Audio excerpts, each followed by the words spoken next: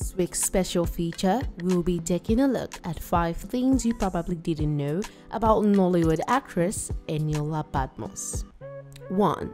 Badmus was born in Ijebu-Ode, Nigeria, and also had a primary and secondary school education in Ijebu-Ode. 2.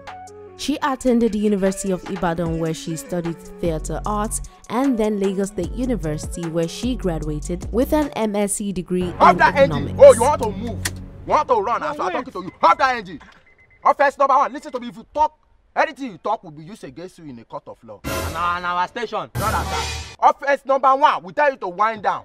You hope we do. Okay, you want to show yourself. Okay, now that we have seen you, what's next? Oh, please, for crying out loud. Why did you guys have to stop me? Can you allow me go, please? I'm waiting. So, officer of the law should not doing work. No. The way you look, do you see what we are wearing?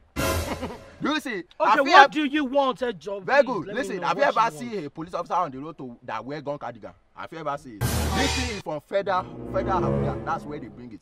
Where is the particular of this car? 3.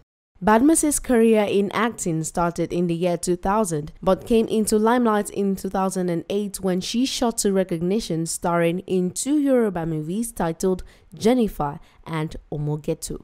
4. In March 2016, Eniola Badmus was unveiled as a brand ambassador for telecommunication company 9 Mobile. 5. On the 10th of May 2024, she was officially appointed as the Special Assistant on Social Events and Public Hearing to the Speaker of the House of Representatives of Nigeria, Tajuddin Abbas.